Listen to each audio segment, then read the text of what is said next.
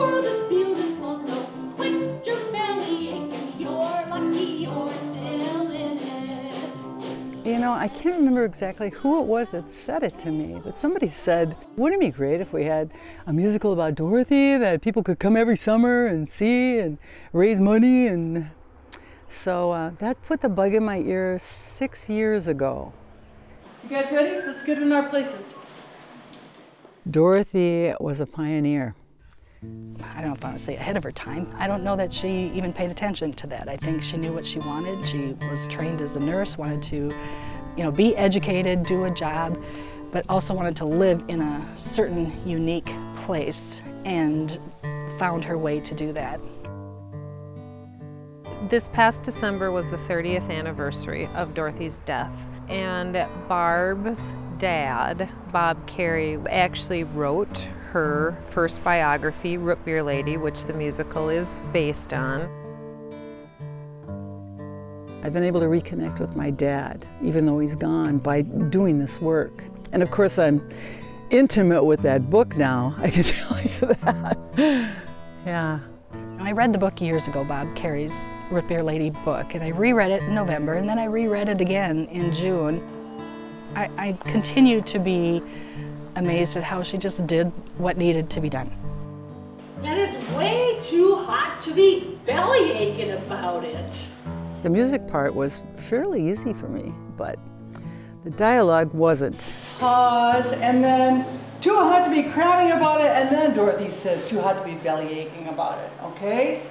I've never done anything like that before. That's totally out of my comfort zone. So, but I knew that it needed dialogue to go with the music. Really? Yeah. I was supposed to go fishing this morning. I don't know how I got roped into making this root beer.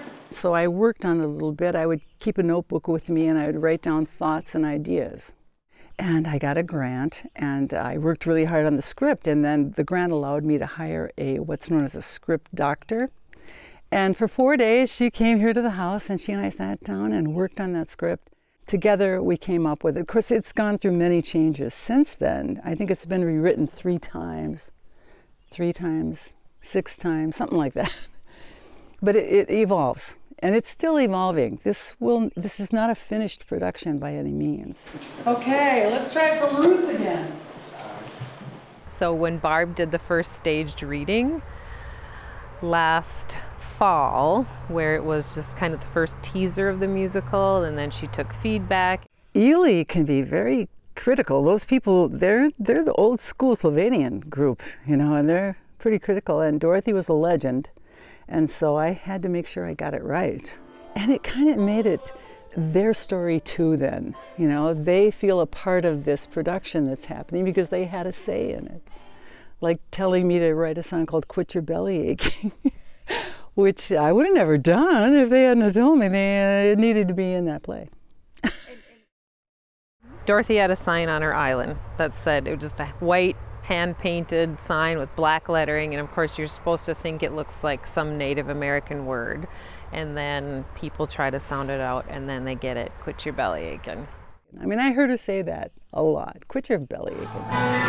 Quit your belly aching, quit your belly aching, stop this very minute. I've been telling people I am having the time of my life right now. This is the high point of my life. Pretty much if you put your mind to something, you can do it. You can do it. I'm not going to do it again. This was my last big hurrah as a musician, writer. I'm hoping maybe someone will take it and run with it down the road here so that for years it gets played in Ely or around the range. Minneapolis, who knows? Quit your belly aching while you're still above the ground. Oh. I hope it does inspire other people who are musicians to think about, expanding and getting outside your comfort zone a little bit. I never in a million years thought that I would end up doing this. It's a beautiful thing.